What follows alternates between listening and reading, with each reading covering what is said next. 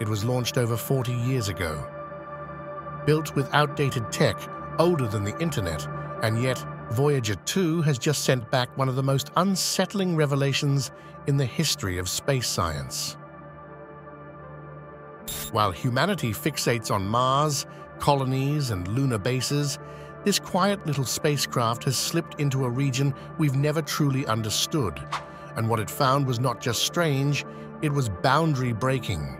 A wall, a shift, a line so stark and dramatic, it confirmed something that shakes the foundation of space physics.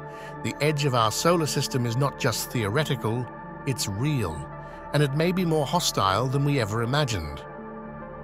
Most of us picture space as empty, cold, quiet, and structureless. But Voyager 2 has shown us something far more chilling. Space is not empty, it's layered, it's organized, and what lies at the outermost edge of our solar system might not be meant for crossing. Launched in 1977 and expected to last just 5 years, 10 max, Voyager 2 has defied the odds for nearly 5 decades. Battling extreme radiation, cosmic debris, and the crushing silence between worlds, it has survived long past its expiration date. And somehow, it still whispers back to Earth, carrying with it tales from a region no human eye has seen. It now floats beyond the planets, alongside its twin, Voyager 1, into true interstellar space, the first time a human-made object has crossed from our home system into the cosmic unknown. But this isn't just symbolic, it's measurable. NASA tracked precise, immediate changes in temperature, radiation, and plasma density, like hitting an invisible tripwire. It wasn't a slow fade into interstellar space, it was a gate, and crossing it changed everything. Before Voyager 2's findings, scientists thought the Sun's magnetic bubble, the heliosphere, gradually thinned into the interstellar medium. They were wrong. Instead, Voyager 2 registered a spike in cosmic rays, a jump in temperature, and a shift in magnetic direction so sudden, so coordinated, it broke with decades of theory. The kicker? The solar and interstellar magnetic fields were perfectly aligned. That wasn't supposed to happen. The increase in galactic radiation was nearly 70%. It was like stepping out of shelter into a storm. The heliosphere wasn't just a bubble, it was a shield, one that protects us from the raw, violent energy of the galaxy.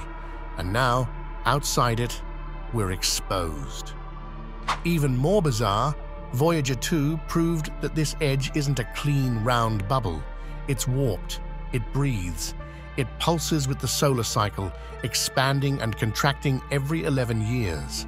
Our star's magnetic field surges outward, shaping the boundary like a living, beating heart. The result? The outer edge of our system moves. It shifts. It may even open.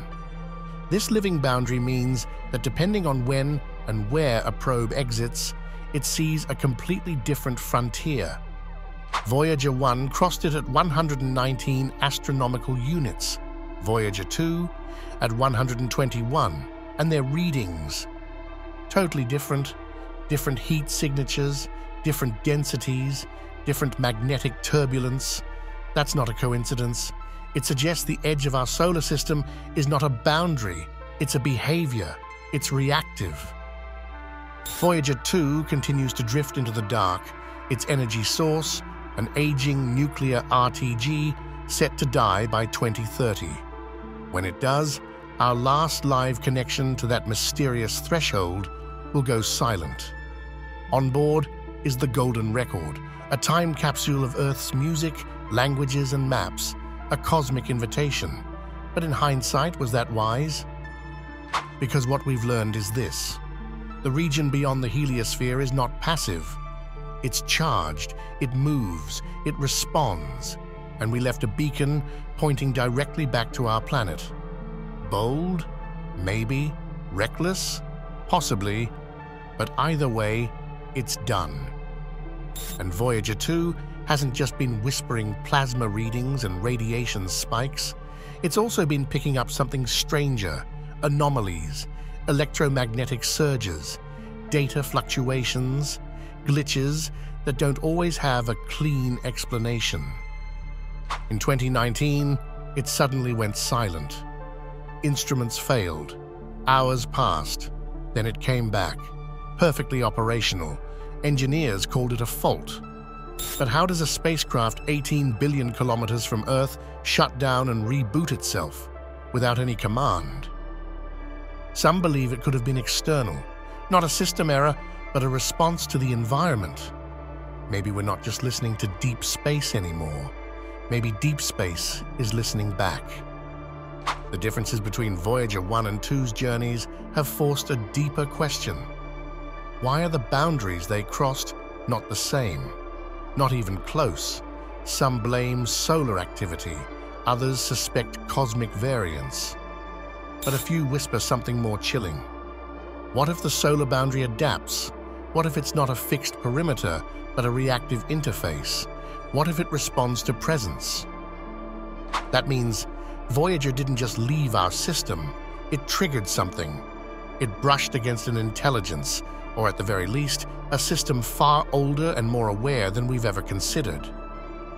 As Voyager 2 drifts farther from home, no cameras, no thrusters, and only a fading voice, we're left with revelations that change more than just science. They change our paradigm. Space is not chaos. It has form. It has behavior. And if the edge is real, if it aligns, pulses, notices, then maybe we've been inside something all along. Protected, sealed, monitored. And now, for the first time, we've stepped outside. So the question isn't what is out there. Who built the wall in the first place? Let us know what you believe in the comments. Was Voyager 2 just crossing a natural line, or did it trip something far more deliberate? And if you feel the universe might be more like a system than a wilderness, subscribe and turn on notifications, because this story is just beginning. And the next signal might change everything.